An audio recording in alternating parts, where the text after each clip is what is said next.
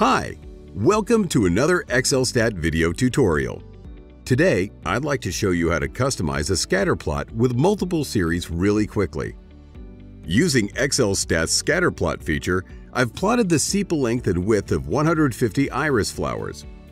Each point is colored according to the iris variety. Here we have 10 different varieties. What if we would like to change the color and the size of each series at the same time? Instead of using standard Excel and changing the properties of each series one by one, I'm going to use the colors, thickness, and size in XLSTAT.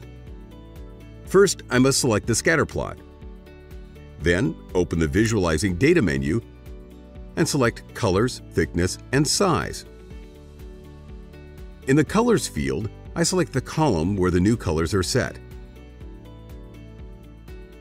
In the Point Size field, I select the H column.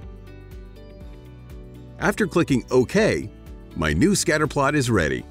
In this tutorial, we've learned how to customize the color and size of points on a scatter plot in Excel with only a few clicks. Subscribe to our channel for more XLSTAT tips.